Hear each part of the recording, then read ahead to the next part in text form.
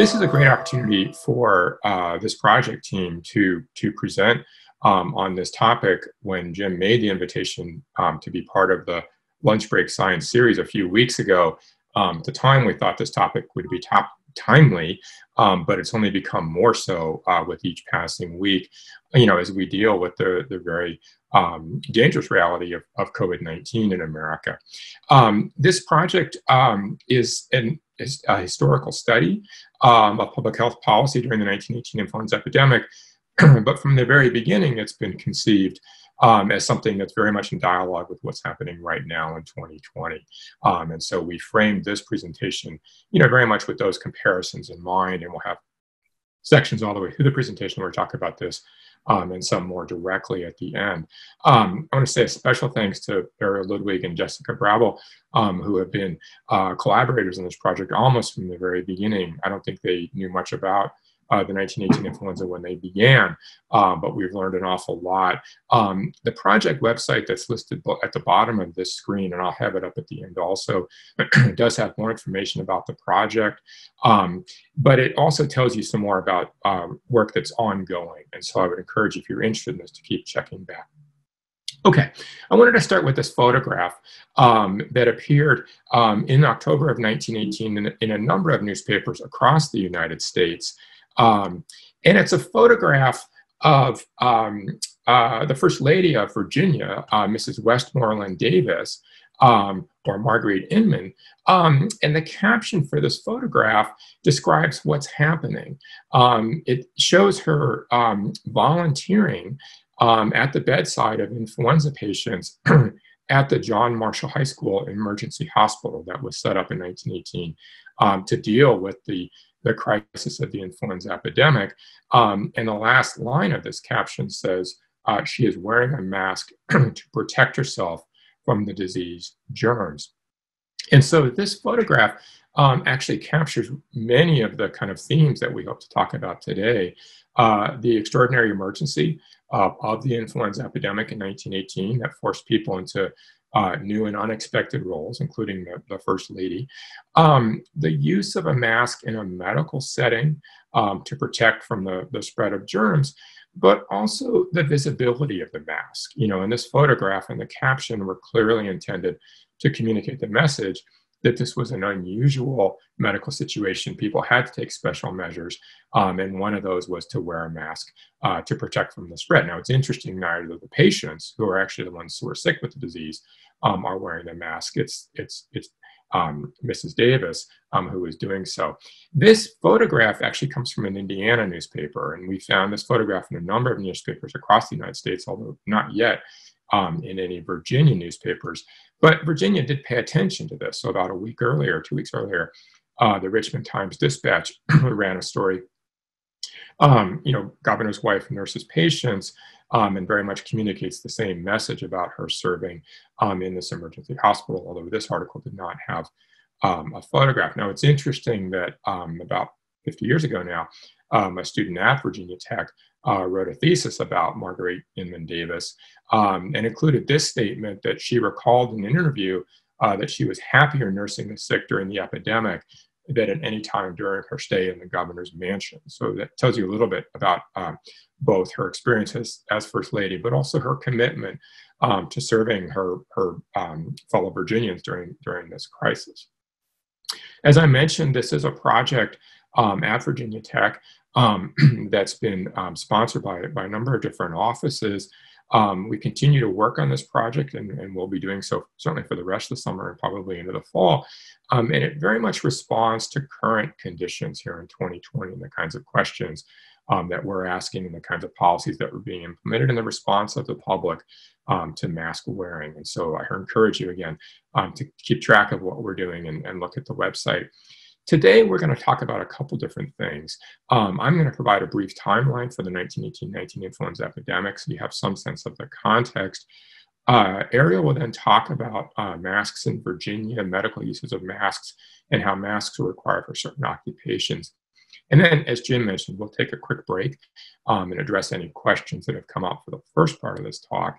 And then Jessica will talk about kind of mask mandates in public spaces, including college campuses, but also reactions to masks, both by the public and physicians.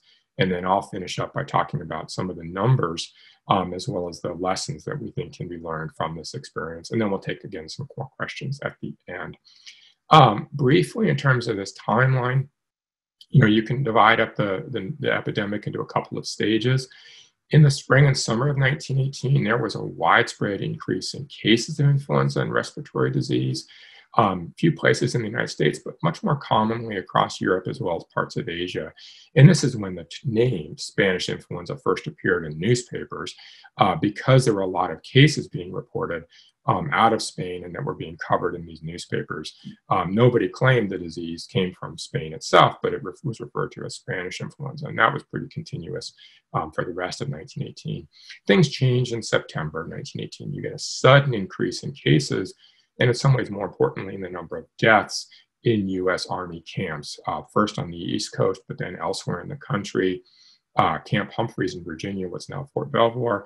In just 5 weeks, they recorded more than 4,000 influenza cases and more than 400 deaths, which is especially striking because these were young men. They had to pass a physical to get into the Army, and they were getting sick and dying at an astonishing rate. It then moves into the cities and into the rural areas of the country pretty quickly also. And so if you think about October, November 1918, this is really the worst part of the epidemic. Very, very high numbers of cases and deaths across the United States.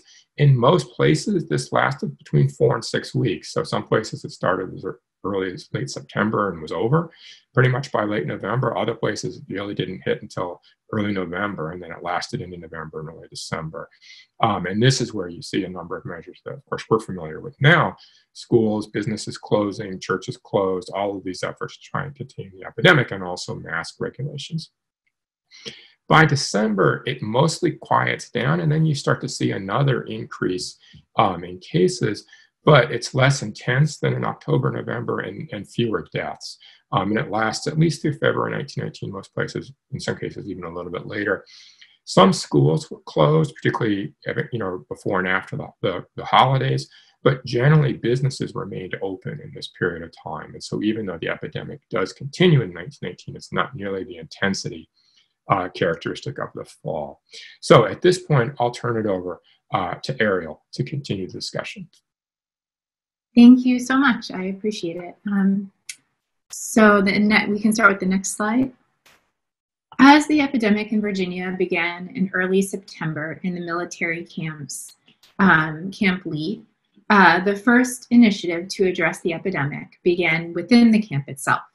The base required that men diagnosed with influenza wear a gauze mask, as well as was expected from all of the healthcare workers. Events on the base were also canceled as the infirmaries filled. However, the bases were not self-contained, and the virus quickly began to spread in the community. Virginia health officials responded with an educational campaign that highlighted the importance of covering one's mouth when coughing and nose when sneezing. However, these educational materials did not recommend mask wearing in public. In early October 1918, the Virginia State Department of Health advised local health departments to ban public events and close theaters and churches, while many other states implemented mask ordinances alongside measures we now refer to as social distancing. Virginia, however, did not. In issuing recommendations, this left decisions about social distancing to localities. By early November, a number of cities, including Richmond, required social distancing. However, by the beginning of December, these were eased. This led to another drastic rise in cases with the dawning of a new year. Although masks were required by many cities in the United States, Virginia cities never officially passed a universal mandated mask law. Masks were, however, recommended across the state and required for many public-facing employees. Next slide. The fast rise in flu cases taxed the Virginia medical system greatly, which was worsened by healthcare workers themselves getting the flu. Healthcare workers were required to have and wear gauze masks, whether they were serving in hospitals, converted hospitals, or homes of the sick. In September 1918, the United States Public Health Services which coordinated the healthcare services and directed healthcare workers and volunteers to areas of greatest need across the country. They set forth professional guidance that healthcare workers wear masks. On October 6, 1918, the Times Dispatch from Richmond published the directions and equipment given to nurses in the area that were battling the flu epidemic. Nurses making home visits were provided with a large apron, soap, nail brush, biochloride of mercury tablets, 2 gauze masks, and various medicines. They were told to adjust their masks over their nose and mouth and to instruct others in the home of the ill to do the same. Upon leaving the sick room, they were to carefully remove their masks and wash it thoroughly in an antiseptic solution. Those who wore masks in the presence of the sick were instructed to either boil or burn their masks immediately afterwards. Next slide. On October 10th in Newport News, the local exemption board directed its members and employees to wear masks under the recommendation of the Surgeon General of the Army. Clerk of the board, Harry H. Holt, agreed with this, advising offices employing any number of people to wear gauze masks until the epidemic was over. By October 18th, Dr. H.C. Robles, the acting medical officer in charge of the United States Public Health Service, directed all lunchroom waiters and waitresses, soda fountain employees, and barbers to wear masks while working. Given their close proximity to the public, Dr. Robles believed that masks were the best way to prevent both employees and customers from catching the flu. Masks made by the Red Cross were distributed by the local health departments. Next slide. The Lynchburg Department of Health required bank tellers, streetcar employees, barbers, and dentists to wear masks. On October 14th in Lynchburg, John Harris, a streetcar conductor, was arrested for refusing to wear a mask while working. The general public was still not required to wear masks, but many leading physicians and health boards recommended that they be worn in order to slow the spread of the flu. On October 11th, the Richmond Times-Dispatch reported that physicians asked that the public wear masks until the flu abated. The Red Cross quickly responded to this request, making thousands of masks for further distribution. Next slide. By this time, droplet infection, which refers to the understanding of germs causing disease, was largely accepted, but this did not mean that the use of masks was universally accepted as an effective method of protection by the medical community. However, there were a number of prominent medical experts who are strong proponents of wearing gauze masks for the broader public beyond healthcare spaces. Just as these experts presented their opinions, others were far more skeptical. In part, the fact that Virginia did not require the public to wear masks may have reflected the controversy that is revealed in the scientific literature. For instance, while the labs demonstrated that masks were effective in reducing droplets from the nose and mouth when speaking, coughing, or sneezing, how well this translated to the broader public was far less clear. This resonates with what we see today with COVID-19. There are a number of parallels between the 1918 flu and COVID-19. Several of these will be covered by Jessica, but I'm going to be covering the making of masks. Sorry, forgot to say next slide. All right, next slide again. So the first thing that I'm going to talk about in this comparison is the making of masks. Instructions from the Journal of the American Medical Association were reprinted in Virginia Medical Monthly on October 12, 1918, telling Virginians to create masks made of 3 layers of 6 by 8 butter cloth with hemmed edges that would be tied behind. As you can see, the final version that is printed on the CDC website presently, which is on the left side of this screen, gives instructions for sewing 2 10 by 6 rectangles of tightly woven fabric with elastic loops or hair bands for ear loops. Both of these DIY instructions reflect a shortage of manufactured masks on the scale needed for the pandemic. While there are differences in materials, there are also some noticeable similarities and resonances. Jessica will be addressing a number of these differences and similarities at the end of the next section. Next slide. Please let me know if there are any questions at this time, and we will also be answering questions at the end of the presentation.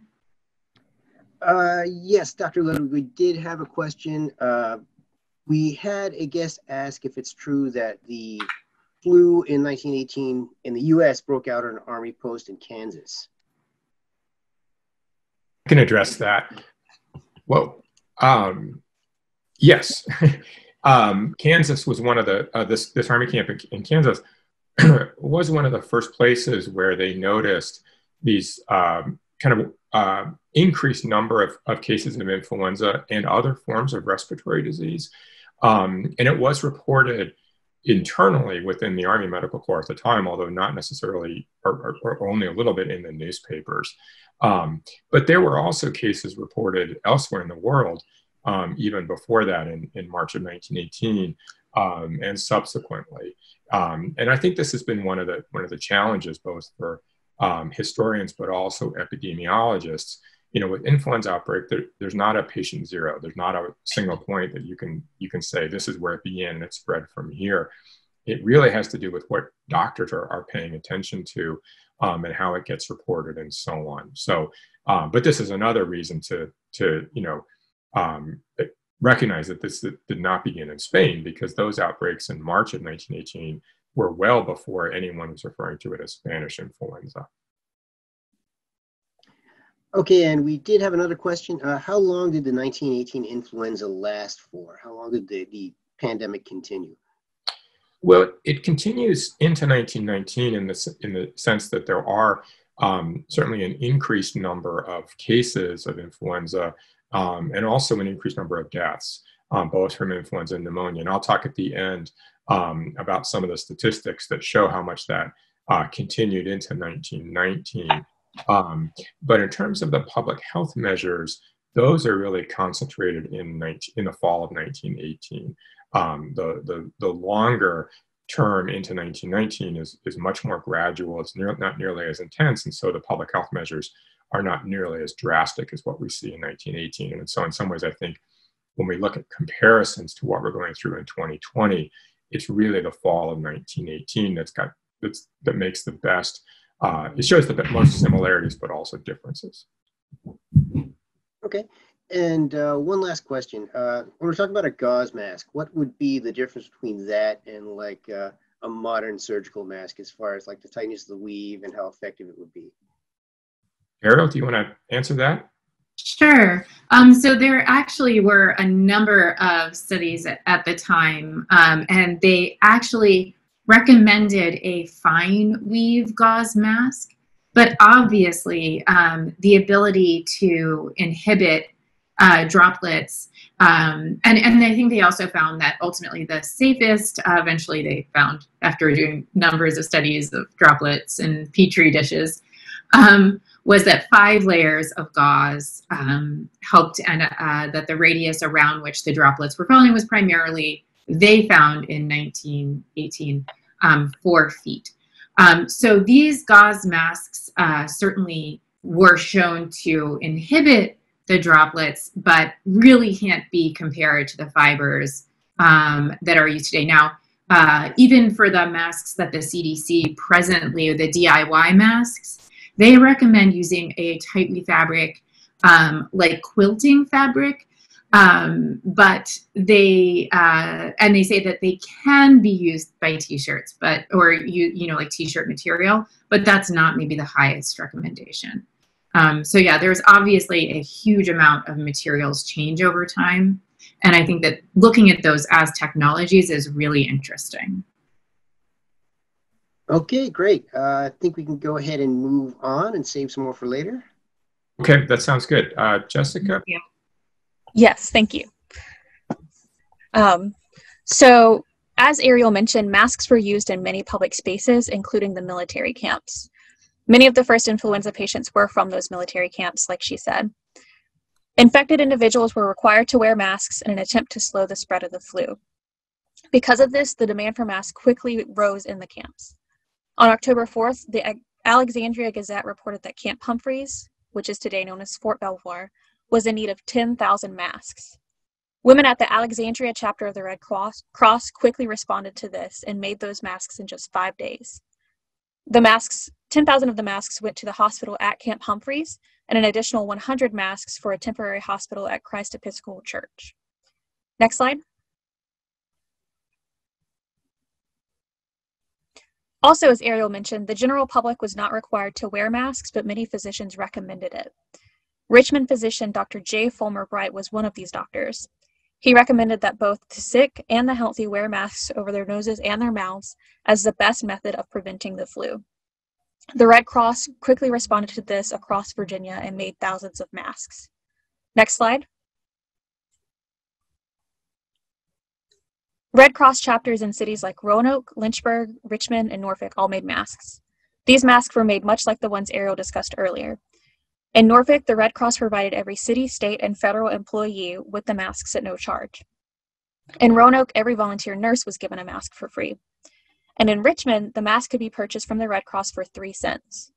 The demand in Richmond soon became so large that the supply was depleted several times a day. Every time the supply was depleted, orders would be given to the Red Cross chapter to make more.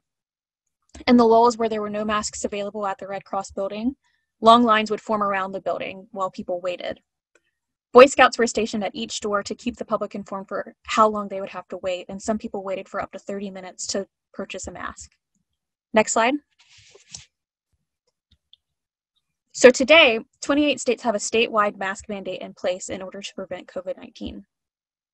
Unlike in 1918, one of these states is Virginia. As you might know, on Friday, May 29th, an official mask mandate went into effect requiring Virginians aged 10 and older to wear face coverings in public. There are some exceptions to this rule.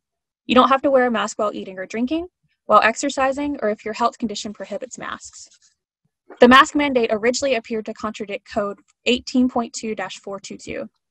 This code was first passed in 1950 and makes it unlawful for anyone to wear a mask with the intent to conceal his identity. One business in Virginia even attempted to challenge the mask mandate and say that the mask mandate conflicted with the code. Attorney General Mark Herring successfully upheld the mandate because the mask mandate provides a specific purpose for the masks. In a statement, Herring said, quote, "Wearing a mask is such an easy, effective way to help control the spread of COVID and to show your fellow Virginians that you care about the health and well-being of your friends, neighbors, and community." Next slide. Some colleges in 1918 also made efforts to protect their students from the flu epidemic. When the epidemic first started, Dr. George Lawson was called to visit Hollins College in Roanoke. When he first visited, he reported that the situation was, quote, "very satisfactory." But within a few days of his visit, student Louise Mapps actually died from the flu there. In December, as girls at Hollins began to travel home for Christmas, each of them was given a gauze mask to wear during their travels. They were instructed to wear it when they were on their trip home on the trains or in cars. According to the World News, most girls dutifully followed these instructions, but many reported feeling uncomfortable or that the masks were unnecessary. University of Virginia students also reportedly wore masks. Author Virginia Dabney wrote the following in his book, Mr. Jefferson's University. Quote, "During the dreadful influenza epidemic in the fall of 1918, all students wore white masks in the hope of avoiding the deadly pestilence. Many fell ill and some died, including Professor William Harry Heck, who was lecturing on how to avoid the flu." Next slide. So much like colleges in 1918, today's colleges and universities are currently struggling with how to best protect students during the COVID-19 epidemic. As I mentioned, Hollins College and the University of Virginia's students and staff wore masks. In Williamsburg, the College of William and Mary was forced to implement a lockdown in late September of 1918 because of a large outbreak of the flu. No students were allowed to leave campus, and no one was allowed to come back onto campus. College administrators today are struggling with similar concerns. With students returning in less than a month, many have released plans for their fall semester that echo requirements from 1918. For example, students at Hollins University, which was Hollins College in 1918, will be required to wear face coverings indoors and maintain social distancing whenever possible. According to William and Mary's fall plan, students will likely have to be tested for COVID-19 when they return to campus. Any students who are symptomatic will be required to isolate in a residence hall set aside specifically for quarantine. The University of Virginia has elements from both of these plans. Students will be required to be tested for COVID-19 upon returning to campus, and masks will be mandated for all. In order to help with this, the university is providing face masks to all personnel and students when they return to campus. Next slide. Because there was no mask mandate in Virginia in 1918, there's very little record of the public's reaction to masks. However, elsewhere in the United States, the reaction varied widely. Many citizens were happy to follow mask laws and wore face coverings whenever in public. However, as we've found in our research across America for our project, we have found many instances of citizens failing to follow the mask law. In one California city, for example, over 1,000 mask slackers had been arrested by November. In some of these arrests, people simply forgot to put on their mask when they stepped outside, or they had their mask underneath their nose.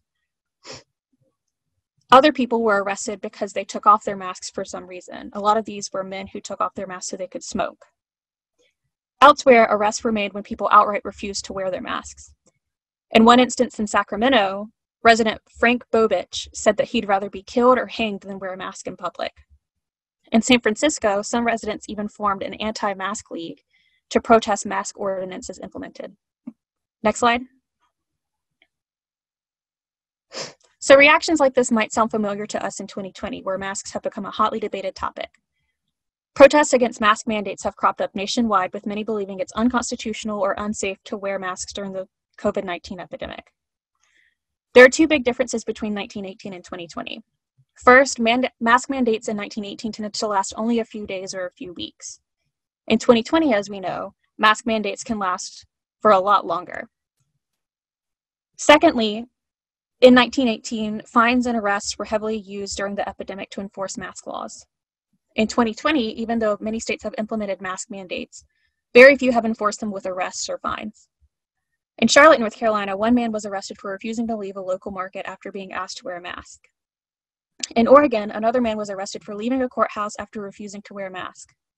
However, in that instance, the judge declared that the man had been arrested for leaving without completing his original hearing, not because he didn't wear a mask.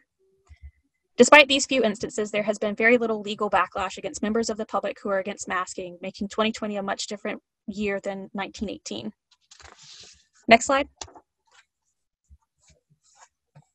So even though there were lots of recommendations by physicians in 1918 in Virginia to wear masks, some were still skeptical about their benefits and the seriousness of the flu itself. In late September, Dr. Brownlee Foster of Roanoke initially advised people to take a sane view of the outbreak, saying that there was no occasion for panic in Roanoke.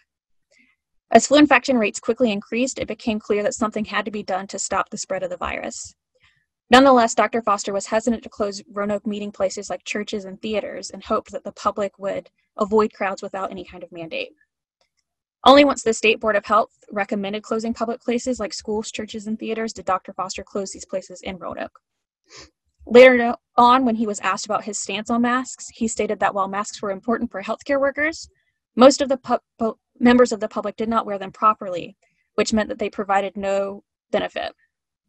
After the epidemic had ended, Dr. Edwin Jordan drew similar conclusions. He stated that masks were beneficial for those caring for the sick, but that the public was not protected from the flu by wearing them. Next slide. Although physicians were divided during the 1918 epidemic, there's a relatively united front among physicians in 2020. Dr. Bradley Harper of the Peninsula Health District, which covers cities like Newport News and Williamsburg, urged residents to wear masks in order to prevent COVID-19. In a recent statement, he said, quote, "Not only does it protect me, but it protects those around me as well." Dr. Norm Oliver, who's Virginia's health commissioner, echoed this statement, saying that masks, quote, "are very important and about protecting each other." So now I'm going to toss it back to Dr. Ewing to talk about some vital statistics. Thank you, Jessica. I appreciate that. Yeah, so I'll just finish up with a couple more things and then we'll have some time for questions. I do think it's important to look at the numbers when we think about comparisons between the 1918 epidemic and what we're going through now in 2020. The best estimates for the United States is about 675,000 deaths from influenza, but also from pneumonia, which was a related cause of death during the epidemic. In Virginia, it's about 14,000, and the Virginia rate of death was very similar to the national rate, both in terms of per 100,000 of the population. If you compare that to what we're going through now with COVID-19, there's some striking differences. The total number of deaths that we see now, 137,000 as of this week, is truly astonishing and very frightening. But it's still a much lower number than what we saw in 1918, with a population that's 3 times as large. And that ratio is similar also for Virginia, with about 2,000 deaths as of this week, out of a population of 8.5 million. So I think this is one way to kind of think about comparisons between 1918 and 2020. Of course, we are, only partway through the COVID-19 epidemic, and we don't know what will happen going forward. Whereas with 1918, we have the benefit of knowing what these numbers are in terms of their final outcome. And just to follow up on the question that was asked earlier, this chart shows the death rates in Virginia from 3 of the main causes of death: tuberculosis, pneumonia, and influenza, from 1913 to 1917, in some ways the normal period before the epidemic. And you see a lot of continuity in that period. And influenza is causing, not that many deaths per 1,000, certainly compared to those other diseases. And this is what changes so dramatically in 1918. The death rate goes from, teens, 20s, and 30s up to almost 350 per 1,000, and then it goes back down. So you do see how dramatic this spike is. As I mentioned earlier when I was talking about Camp Humphreys, many of these deaths from influenza 19 are actually from men and women in their 20s and 30s and 40s. This is an age where this is not normally a cause of death, and it's one of the things that truly shocks the medical experts. They did not expect this. They don't know what causes it. In some ways, we still don't know what causes it, but it's certainly characteristic of this period.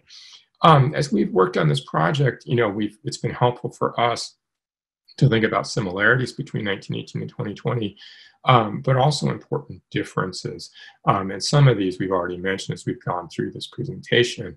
Certainly that both diseases were very sudden and unexpected when they started. Public health measures were implemented urgently and massively, as we've seen in the spring and summer of 2020, but they're done very unevenly. There are different jurisdictions. The timing varies quite a bit. As Jessica mentioned, we see compliance with public health measures, but also resistance. And as we've learned again and again in 2020, any predictions about what's going to happen are very speculative. They may be based on the best evidence at the time, but we really don't know what's going to happen. At this point, there is no effective prevention, treatment, or cure for COVID-19, as was the case in 1918 with influenza. And both are global pandemics, but they have significant national as well as regional differences.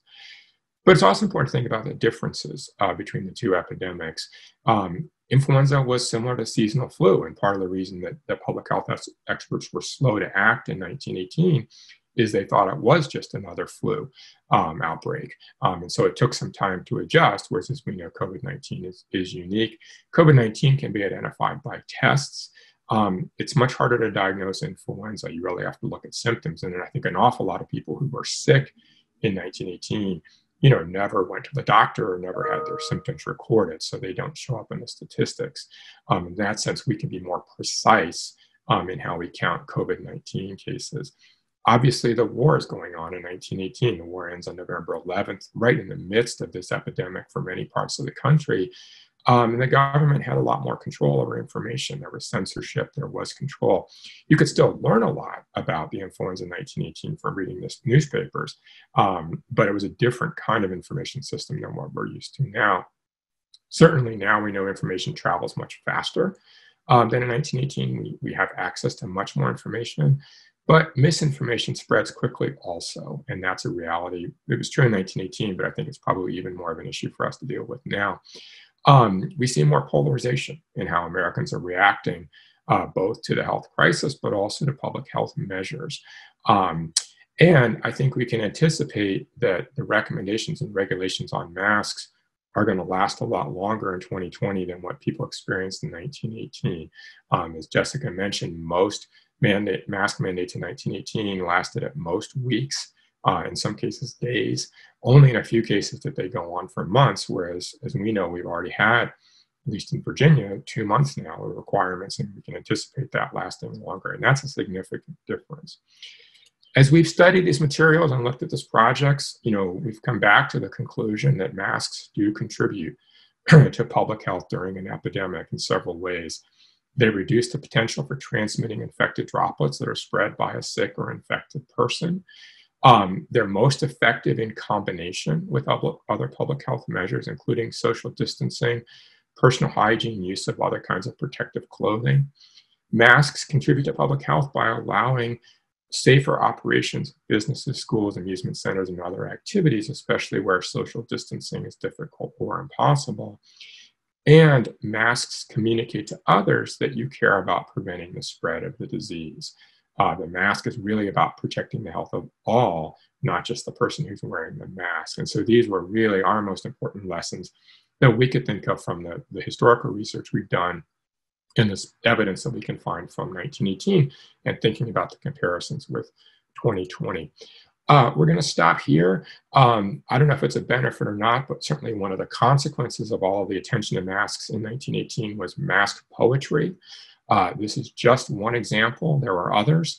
I can't claim that this is good poetry, but I think it's a good message. If you think you're quite well, wear a mask. Wiser heads than yours can't tell, wear a mask. You would fight for Uncle Sam, then for him give flew a lamb. If you're worth a tinker's dam, wear a mask. The one lesson you should learn, wear a mask. So I'll stop there. I won't read any more. But we would welcome questions if you're interested in this project and you'd like to follow up. Again, the website is listed at the bottom there. And will also be posted with the resources that go with this presentation. So thank you very much for your attention, and we would welcome your questions. Okay, Dr. Ewing, we've got quite a stack of questions in the queue here, so we'll get to as many as we can. Do you have any statistics about what percentage of Virginians or Americans actually complied with wearing masks in 1918? Any kind of a rough idea? No, it's the short answer. We're trying very hard to figure that out. Because Virginia did not, as far as we can tell, none of the cities in Virginia had a mask requirement. In that sense, we can't make a claim about the number of people who did wear masks in public or not. My sense is that, in the medical settings, the hospitals, most people, nurses, physicians, and also family members, did wear masks as long as that was required. So that's the case in Virginia. When we look at other cities, this has been a recurring question. We've actually got a couple of articles that are in the process of coming out that exactly address this question. I would make, I guess, 3 generalizations, and these build on the examples that Jessica provided. The first was that most people did comply with the orders when they first came out, and we can have a number of newspaper articles where the reporters were out on the streets and they're saying, look, everyone's wearing a mask, and they, describe where people were wearing masks, and they praise the public for wearing masks and so on. So that's the first one. The second is, we have records of people being arrested for wearing masks. But those arrests tended to happen in the first few days after these laws were passed. And so they do have a sense in which they are, kind of demonstrations. This law has been passed. We need to enforce it. How do we enforce it? We go out and we arrest people. We fine them, or we tell them to wear a mask and threaten to arrest them the next time. And so we have some numbers on that. Jessica mentioned 1,000 mask slackers in San Francisco. We have evidence from cities in California, in Indiana, and Utah, and other places where they did have these mask ordinances. But it's really hard to generalize from that. I mean, it'd be like saying, how many people get fined for, not wearing their seatbelts compared to the number of people who actually don't wear seatbelts. It's really hard to do that.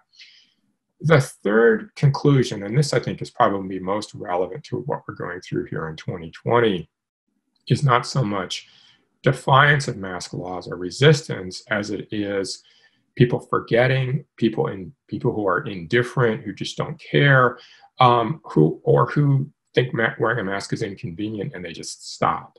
And we see examples of that from 1918. It's really hard to count people who are doing so. But if you think about it, that kind of behavior is every bit as dangerous for public health as the people who are, being defiant about not wearing masks.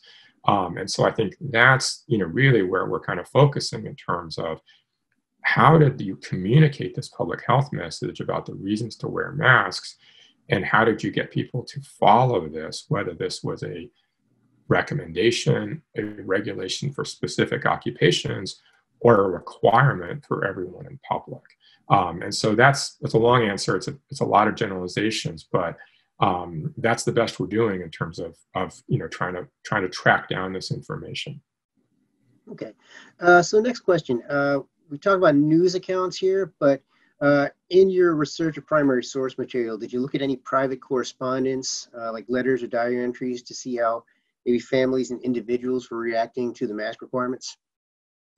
Let me start by addressing that, and then Jessica Panera, if you have thoughts, that would be great also. Generally, no. We've been focusing on the newspaper reports because, first of all, those are accessible.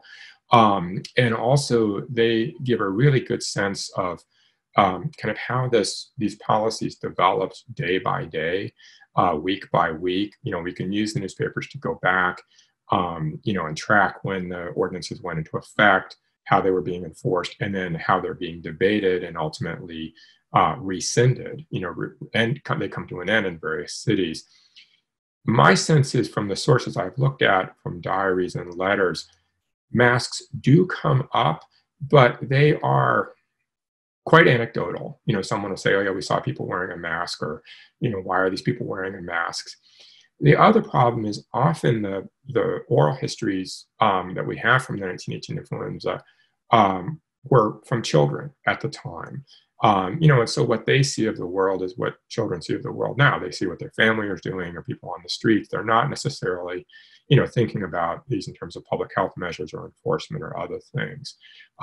So this is certainly something we want to do more of, but you don't see as much attention in letters and diaries and other forms of personal narratives about masks that you do with some of the other kind of consequences of the epidemic, whether this is family members getting sick, public funerals, other kinds of restrictions. Jessica or Era, did you have any further thoughts on that? Yeah, I'll tack on really quick. So one of the problems with researching an epidemic during an epidemic is that the archives are not accessible like they usually would be, and a lot of those personal letters and diaries are in the archives and not digitized yet.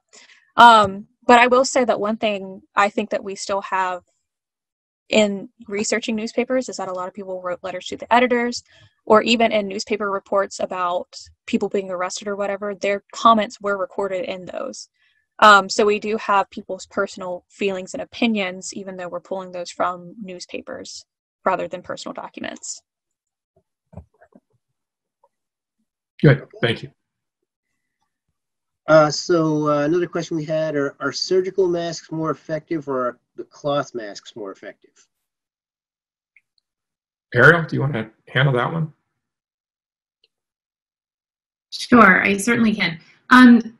First, I guess I am not super clear in terms of surgical masks. So if you're talking about respirators, today, those are obviously going to be more effective. They've been demonstrated to be more effective.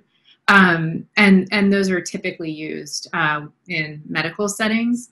I think that given the shortage of N95 masks, it's really been a call to the public that this is a way to reduce your risk by making the fabric masks. And then also making sure, one of the big things that is reflected sort of across the literature, both in terms of the 1918 epidemic and now, is that the fit of the mask is also quite important. So thinking about the personal fit of the mask is vital to actually giving you the additional layers of protection. And this was something that came up in the enforcement places, that you could be fined, arrested for wearing the mask improperly. So not completely covering your nose and mouth, as Jessica mentioned, pulling the mask down so you could smoke. Smoke. Those were examples where, they did understand what the mask was doing. And in addition to the instructions that Ariel mentioned for how to make a mask, there were lots of instructions about how to wear a mask, and what to do and so on. And so there was that attention, at least in the newspapers and reporting the recommendations of boards of health.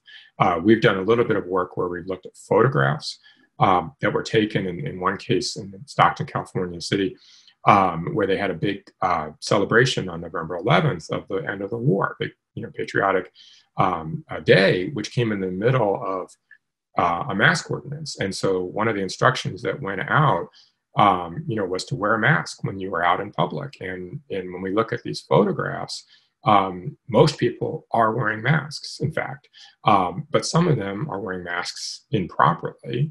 They're around their neck or below their nose and mouth, and some people aren't wearing masks. And so that's one example where we're trying to go beyond just the regulations and the recommendations, and actually look for other kinds of evidence of how widely these practices were actually done by people at the time.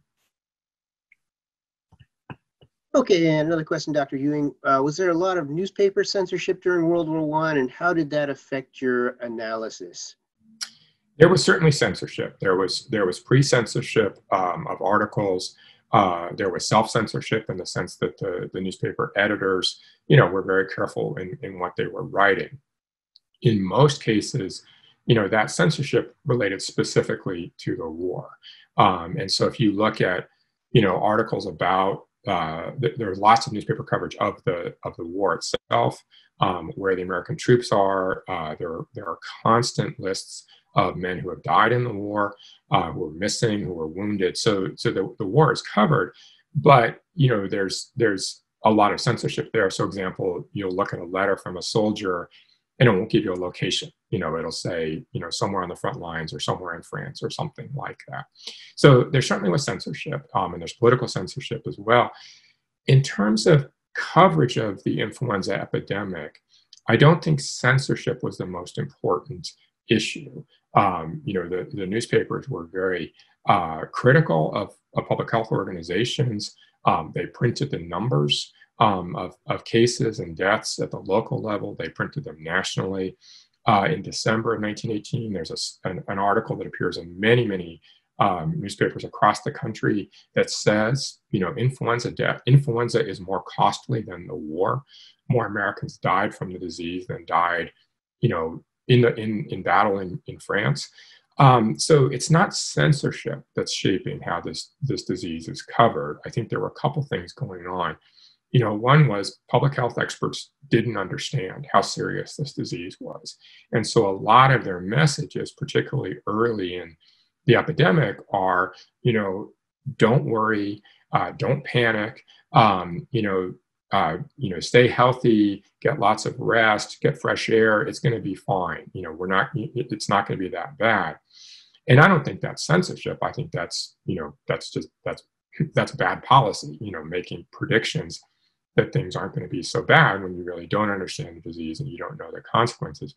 And that does change, and as the epidemic gets significantly worse in each city or at each local level, the public health officials do become much more urgent in their appeals and their recommendations to people and so on.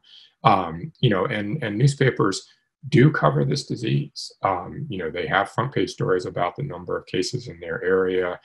As we've seen, they cover, in the case of mask regulations and ordinances, they report on them, but they also criticize them. A lot of newspapers ran editorials saying, the mask ordinance is a good thing and we should all follow it, or it's a bad thing. It's not, we're not convinced by it. It's bad for the economy. We shouldn't do it. And so I think when we look at specifically the reporting on the influenza epidemic, there are a lot of other factors that are shaping that reporting that are probably more important than censorship in the way we usually think about it.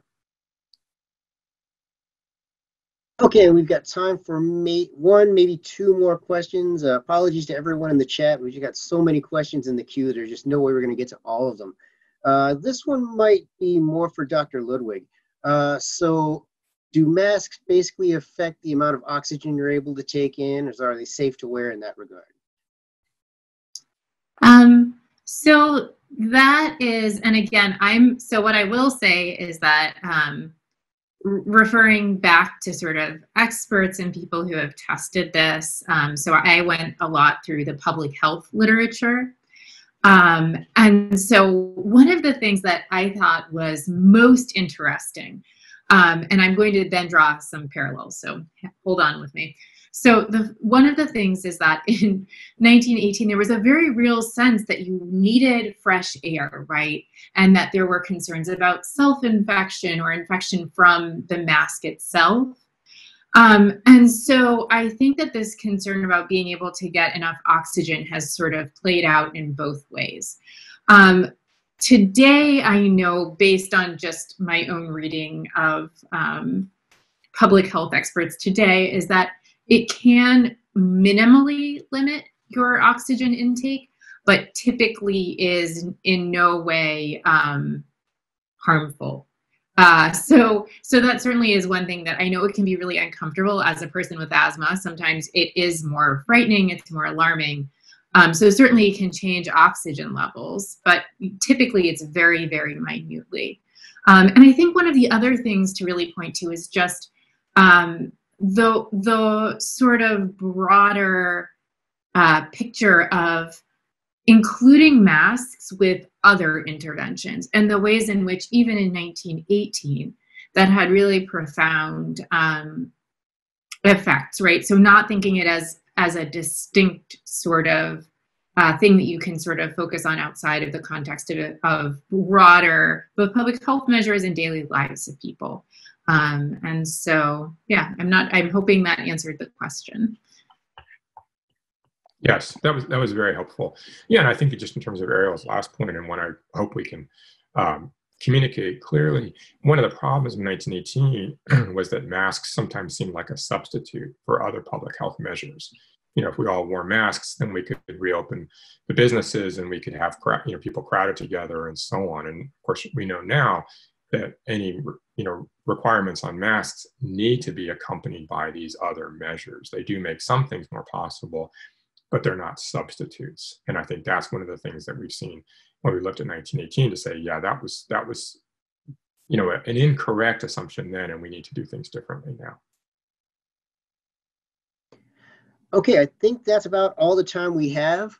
I want to thank our speakers for being here. This presentation will be up on YouTube later on, complete with all the links and everything. So you'll be able to see that on YouTube in just a little while when we get that posted. So again, I want to thank our speakers. We should definitely thank our sponsors at Bon Secours for allowing us to put this presentation on. Join us next week on July 29th at noon for Danger Brain, the Neuroscience of Fear, presented by Dr. Kathleen Franzen, scientist in residence at Science Museum of Virginia. You can register for that talk at smv.org. It's free to attend and is open to the first 300 registrants. Once again, thank you for joining us today. Until next week, stay safe and stay curious.